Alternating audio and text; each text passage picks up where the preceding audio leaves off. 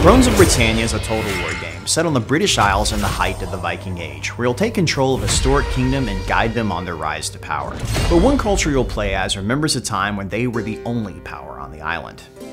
Since the Greeks first recorded the British Isles into history, they were dominated by one people, the Britons. And as the Romans withdrew from the Saxon advance into Britain in the 5th century AD, they left behind a unique culture that combined the power of Rome with the native warrior traditions. Known today as the Welsh, the name ironically comes from the Anglo-Saxon word for foreigner, Wales. And as the Saxon tide pushed them back to the corners of Britain, the Welsh pushed back. From these Brittonic kingdoms rose the legends of King Arthur, Dux Bellorum, Lord of Battles, who stopped the Saxon advance and drew a line across Britain they dared not cross.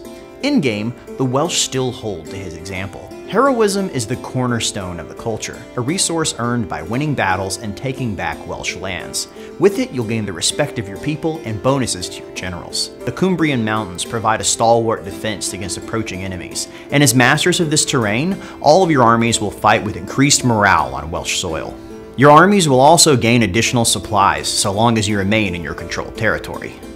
Both of the playable Welsh kingdoms, Strath Clyde in the north and Gwynedd in the south, are kingdoms on the defense and positioned to take advantage of the new Fame victory condition.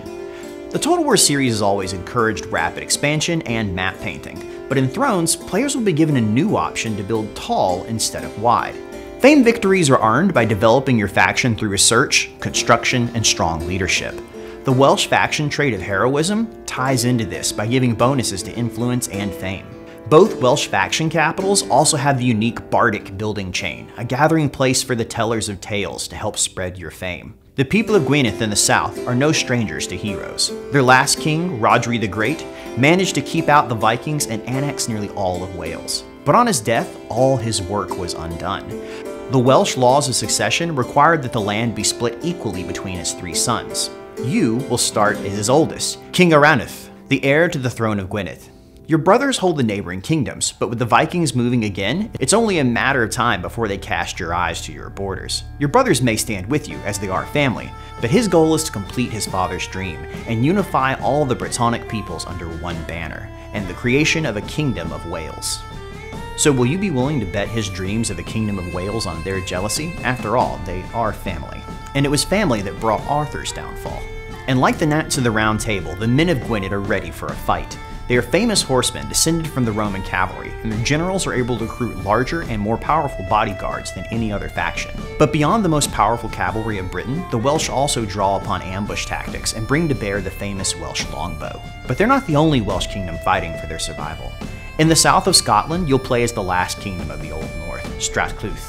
Driven out of their ancestral fortress of Clut by the Vikings, their last king likely died a Viking prisoner in Ireland. You'll begin the game as his son, Rune, and your first and only job will be to ensure the survival of your people. And with Saxons, Vikings, Gaels, and Picts on your borders, this will be no small feat. Rune begins the game married to the daughter of the king of the Picts, so you'll have a tenuous alliance in the north. But as you expand further inland to the safety of the River Clyde Valley, you'll be forced to pitch your own ambitions against those of your father-in-law. As you expand your map control, the unique faction trait of Strath Clyde will take effect.